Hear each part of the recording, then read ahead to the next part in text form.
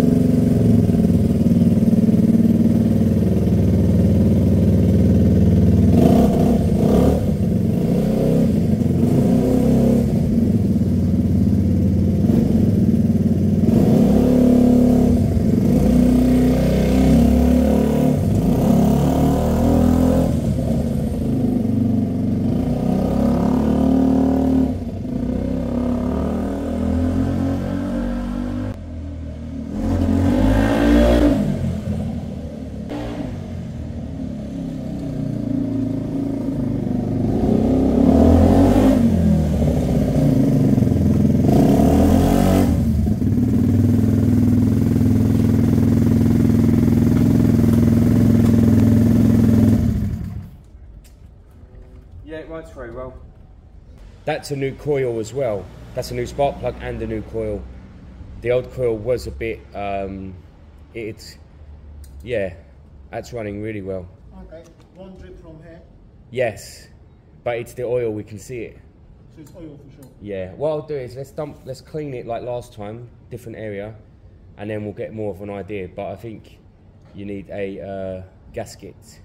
Gary, I got a new camera. The footage should be much clearer. At the moment, the footage looks pretty sleek. Yeah. Much better. Yeah, it should, because the old one just got a bit bad in the end, didn't it? Right, so I'm going to throw the advert back up for that. I'll be very honest about it, and you know, it's pretty much a riding old bike that needs bits and pieces done, but it's got its MOT. Gary will take that out for a spin after, because you have to try bikes, you're nuts not to. And we're keeping an eye on a small oil leak here, but it's pretty much the clutch cover. And we can use a sealant or get a new gasket for it, but yeah. Ah, so annoying. I wanted Gary to try the KTM. We just ran out of time, it's thunderstorming. I'm trying to convince Gary, I'm saying it's time. The Bandit should go soon. How long have you had it? A year? 2? 2.5. So I think it's time for Gary to move to fuel injected. I'm saying SV Gladius or something similar. Yeah. What do you guys think? Let me know in the comments. Gary's second bike. He loves the Bandit. He loves the speed. He loves the power. But carbs need rebuilding. You know, at the moment it has a couple of small oil leaks, a couple of small carb leaks. They just overflow slightly every now and again. I mean, it's fine if he uses it daily, he'll get another year out of it, but I know that it's due the kind of maintenance that costs £300–500, and you could add that towards a Suzuki Gladius or something similar. So yeah, let me know in the comments, what should Gary get? And if you've seen any of Gary's videos, you'll pick something fairly small. The next day. Hi everyone, and welcome back. This footage is so much clearer.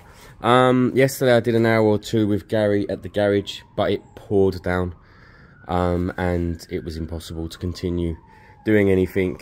At this stage, the Galera DNA is up and advertised, ready for sale. It ran beautifully, no issues at all. And all we were really doing was I was working on the carbs for the phaser, of course. And I got to a stage where they were free, but I had one mistake. So why aren't they sitting back though? Look, so they're a bit stiff, but they're free. And then one of the issues I had was one of the springs fell out, of, it's over here, look, it's down in there. So it's the balancing spring. They're a right pain in the arse to put back in, but I'm going to try and get that back in today. These could be up and rebuilt today. My only slight concern is that they're not returning on their own, and I don't like the idea of relying on the return cable alone. The return cable is a backup in case the springs go. I mean, they're not even returning from there, so still more work to be done. Lots of lubrications, and unless they're returning properly, I won't use them at this stage. I did split the case briefly yesterday, but I didn't split them completely.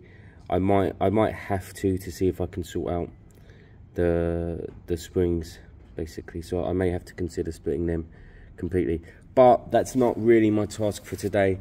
My task for today is with my car. After all the work I did on the cooling system a few weeks back, that worked, by the way. That system is holding and the thermostat is working. I don't know how. It was one of the toughest jobs I've ever done on that car. So, but now it needs a fuel pump rebuild, so I need to basically go back down to where I was, next to the thermostat, which is a right pain. The fuel pump's there, and pull it off and send it off for repair. Now these jobs, I had to sell the Harley to be able to afford these jobs. The rebuild is 200 quid, and I needed some other bits and pieces. So I know it seemed silly selling the Harley and buying the KTM, but I needed £1,000 to get some of the car stuff done, and other bits and pieces, a couple of bills, basically. Right, so annoyingly I do need to put these aside so that I can go and get the car, although I'm really tempted to split them briefly just to see what's going on. So the carbs are back together mostly, but I know carbs, I know bikes. They're out of sync, they're not right, and I'm not talking about me being able to sync them. They're all kind of ruined, really. That would need an absolute full rebuild top to bottom, and economically it would cost more than a second-hand pair if you can find the set. I know me, I know what I'm like. I'm not going to continue because I know that it won't run perfect.